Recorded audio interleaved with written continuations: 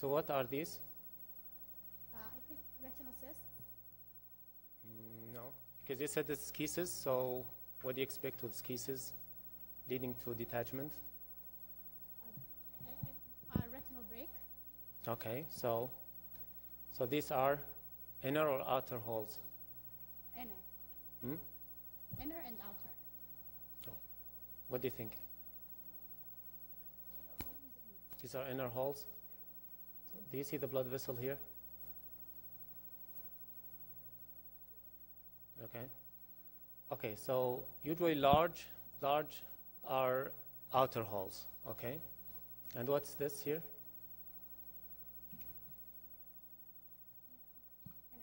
Inner hole. Okay. So this is schisis detachment. So it's a degenerative retinal schisis leading to rhegmatogenous retinal detachment. Okay. Have an outer holes and inner hole. Okay. So can you have a rhegmatogenous retinal detachment secondary to retinal schisis without inner hole?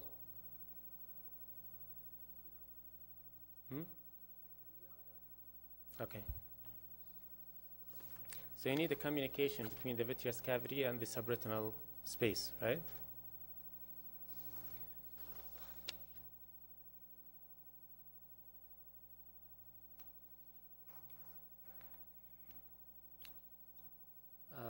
مشعل الخيال مشاعل عفوا. Sorry. A is silicon oil in the anterior chamber. Okay, so this is silicone oil bubble. Excellent. Okay. B, heavy liquid. Heavy liquid, perfluorocarbon liquid. So why the silicone oil floats? Because, Very simple physics. Yeah. Because of the gravity. Specific gravity. Yeah. What specific gravity? Low. Sorry? Low gravity. Yeah. So it's lower than water, huh? So it's lower, less than 1. So it floats, and the PFCL sinks down. So, how would you treat this? What you will do?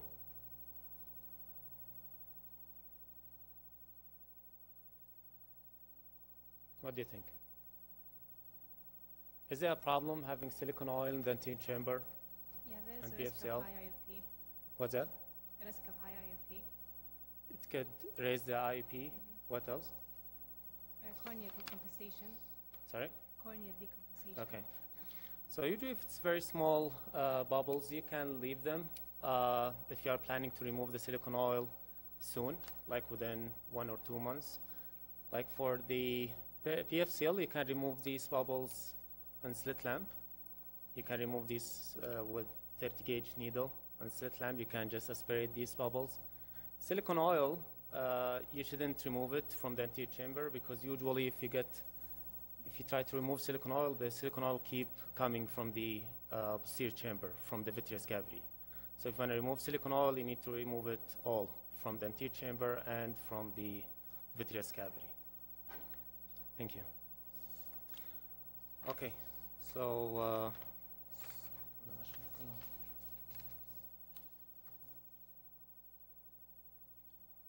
محمد العنزي.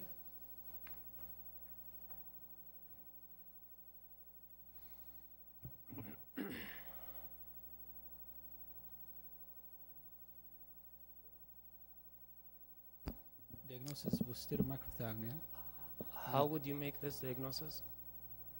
From the picture and tortuosity of the vessels. Okay, so basically you see only tortuosity of the blood vessels, right? Yes. So, and I told you this is an incidental finding, okay? And the rest of the exam is normal. So, can you think of anything else? Something congenital? In the blood vessels only? Okay, so this is a congenital venous tortuosity, okay? This is quite common, but usually overlooked finding. So what you see, actually, you can have the veins, arteries, or both, okay? But the most common is the venous tortuosity. And if you can see, only the veins and venules are affected. What you see is just tortuosity, and you can see that the veins, as if they are pointing backward to the optic nerve head, okay? So usually this is asymptomatic without any problem. So did you hear about this before? Okay. And I mean, if you look for it, you will find it in a lot of patients, okay? And the complication, some of you mentioned it correct, the لا لا في أحد كاتب venous tortuosity congenital who? Okay. So what's the possible complication? Usually it has no complication, but if you see any complication from this, usually it's little retinal hemorrhages that usually resolve by itself. Sometimes you may have vascular occlusion. Okay? No, this is not a CRVO. Yeah, so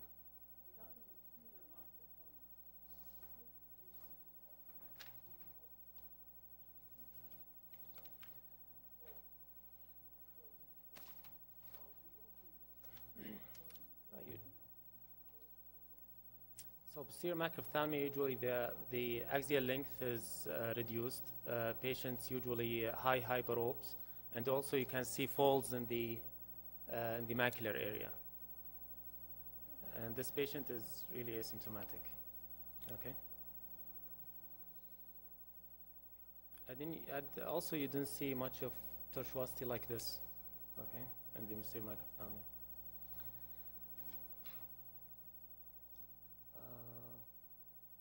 Ahmed Al-Tabi.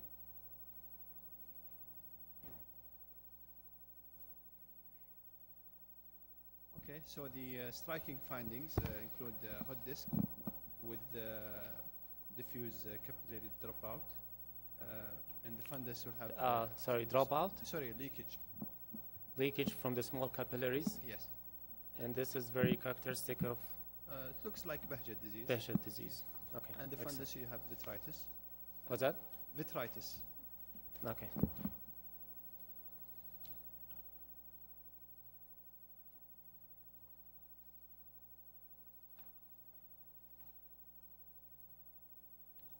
فيصل القحطاني.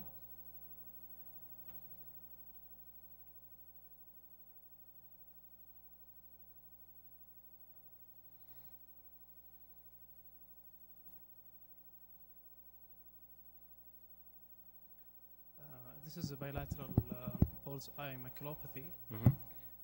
Central hypofluorescence surrounded by a ring of high. Sorry? Central hypofluorescence surrounded by a ring of hyperfluorescence. Is this a fluorescein angiography? Yeah. Sorry, it's autofluorescence, yeah. Okay. What's most likely diagnosis? I would say cone dystrophy. Okay. Pulse eye, Stargardt disease. Excellent.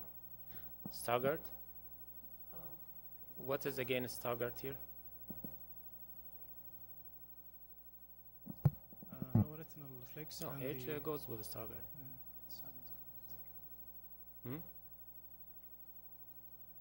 I need FFA to see the silent choroid or not.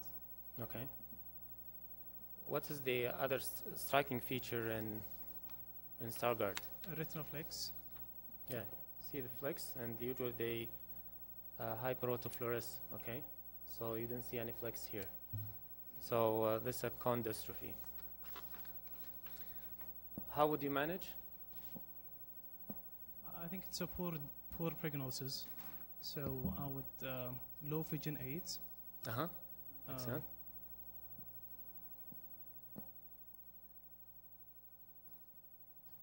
Family screening. And? So genetic testing and genetic counseling, right? Okay.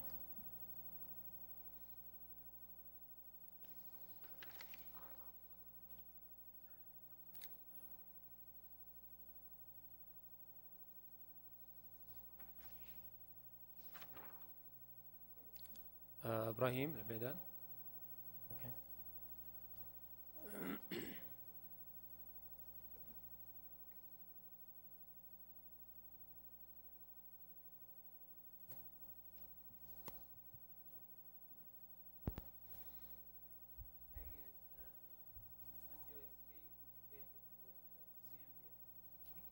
Can you hear him? Yeah, بالفصل. Yeah, A is angioid streaked complicated with CMVM. Excellent. So, Final diagnosis pseudoxanthoma elasticum. excellent. How I treat? First, I have to treat CMVM with injection of anti-VEGF. Excellent. Then refer patient to general physician for systemic investigation. Any question? Excellent.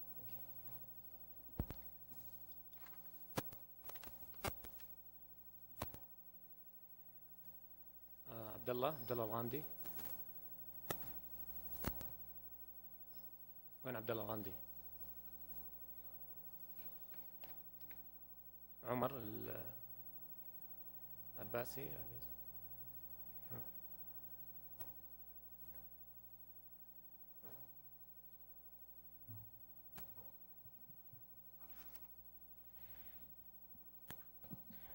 A is optic nerve avulsion.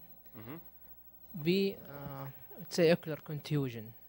Okay. And the zone is zone 3 because it's posterior to 5 millimeter from the Excellent. limbus.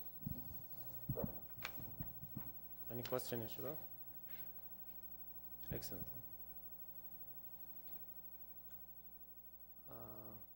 Naif Suleiman.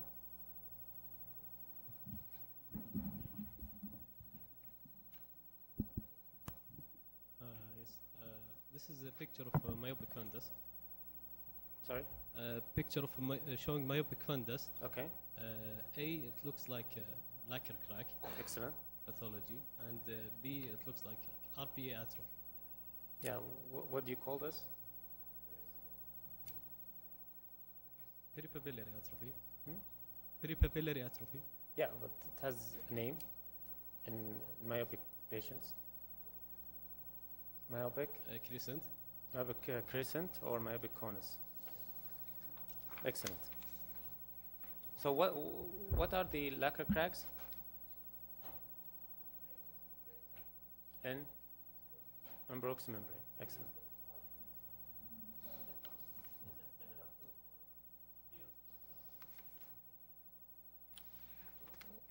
Which one is similar to staphyloma? No, this is not staphyloma. Actually, the staphyloma, posterior staphyloma in myopic patients, the whole posterior pole is protruded backward.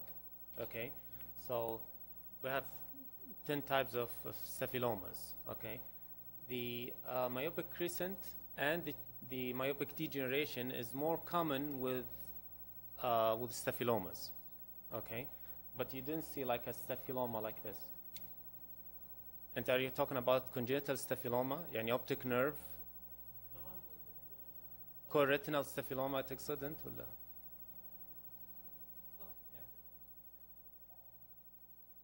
No, you mean the staphyloma in myopic patients? Yeah, I mean you didn't see them, like you cannot see the staphyloma clinically unless it's very small and in one area, like in the posterior pole, you can see the staphyloma itself. But usually we depend on the imaging to see the staphyloma. It will be very obvious with OCT. Okay, ultrasound sometimes can show you the staphyloma. Okay, but this is like the myopic crescent or the myopic conus. It's basically an area that's void of retinal tissue and the choroid. So this is why basically what you see here, this is sclera. It's a bare sclera here. Okay? And they have a risk of something, patients with myopic crescent, by the way. CMVM is one. Something in the optic nerve.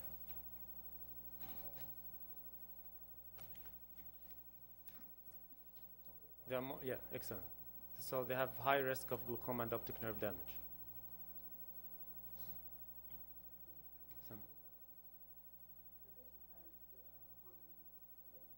Mhm.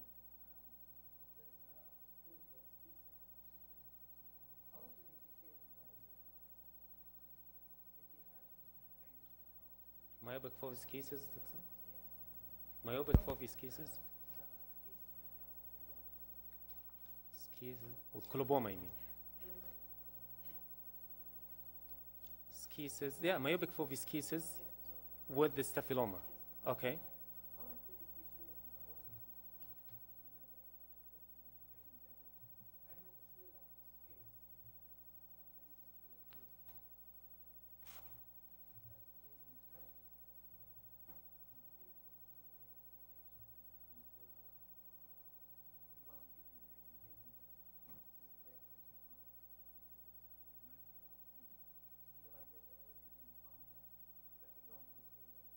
Yeah, you may have a staphyloma with an edema, like any other patient, but the schisis is different. You can see the schisis cavities.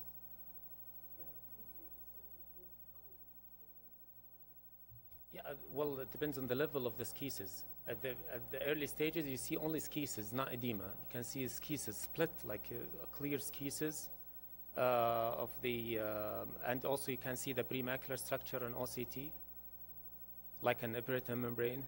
On the OCT. The other thing, if it is more advanced, you can see the foveal detachment with it.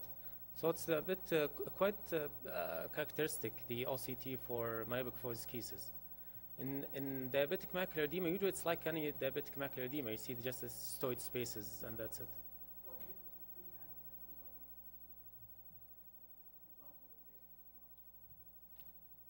Yeah, I think it's you can. Yeah.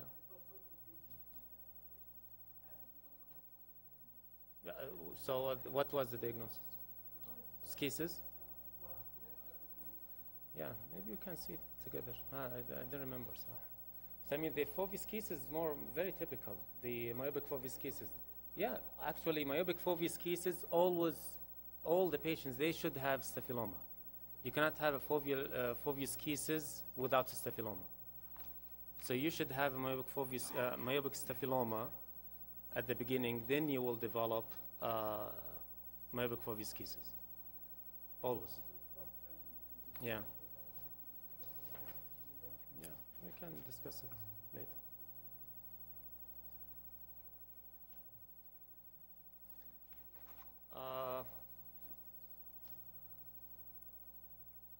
I need a 40 resident.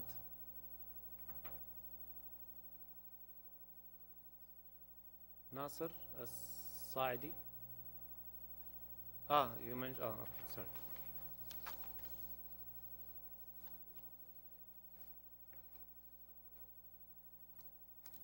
Come again, please.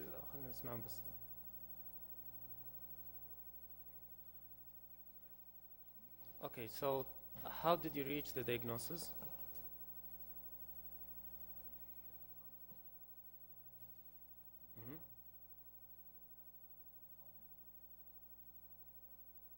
Okay.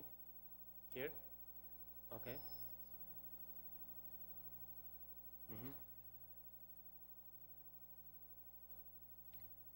Sorry? You're talking about here? This corresponds to the pigment plaque here. Okay. What else? Do you see the hyporeflective cavity here and involving the outer retina and the left eye? Okay, which type?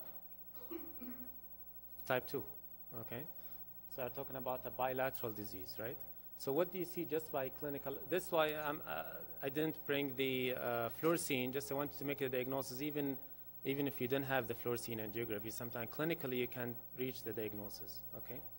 So what do you see here in the fundus? What you can see here, the pigment plaque, which is secondary to what?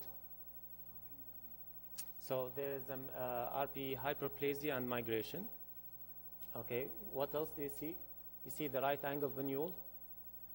You can see the loss of the retinal transparency or graying of the retina. You can see it here, more obvious. It's usually temporal to the fovea. Do you see this color here? So it's different than here, okay? And more obvious with the autofluorescence, you can see it here. Okay, so in OCT, you can see multiple hyporeflective cavities in the retina. Sometimes it involves the outer retina, sometimes in the inner retina. The what's called like a cystoid space, usually it's covered with a very thin layer of the ilim. It's called ilim draping, okay, or drape over that covers or roofs the cystoid space. And for the terminology, so now we see this as a macular telangiectasia with the new terminology, with the new classification. Okay, the original classification and terminology by Gaz was what? Yeah, now it's types, so it's type 2, but what the name? So the original name is idiopathic. No, idiopathic perifoveolar telangiectasia. This is the original terminology, okay? But now we just say a macular telangiectasia or MACTEL. This is type 2. What's type 1? Okay, which is similar to or a mild form of Coats disease, okay? Do you have type 3 now? No, okay. No, actually there is no CMV. Actually, here? Yeah, so basically, okay, there's a lot of details here. So first you have the right angle venule. This venule dives inside the retina, okay? Along this venule, usually you have an RPE, hyperplasia, and migration, okay? So you have the RPE coming from down under the retina to the surface of the retina, okay? And in its path, okay, it will make some disruption of the retinal layers. So this was what you see here, okay? This is the area of, as if it's like a scar tissue, but it's not a scar, but it's an RPE, a hyperplasia, and migration, okay? Yeah, usually it's temporal to the fovea. No, this is like, because it's just a dark pigmented, so you see it hypoautofluorescent, okay? But if there's any active CMV, usually, actually you like to name it subretinal neovascularization, better than, it's more accurate than choroidal vascular membrane, because we think the origin from the retinal side, not from the choroidal side. But this is another discussion. And you see like retinal hemorrhage, you can see fluid around it, okay? And usually patients complain of metamorphopsia, okay? So how do you treat this? Mm-hmm.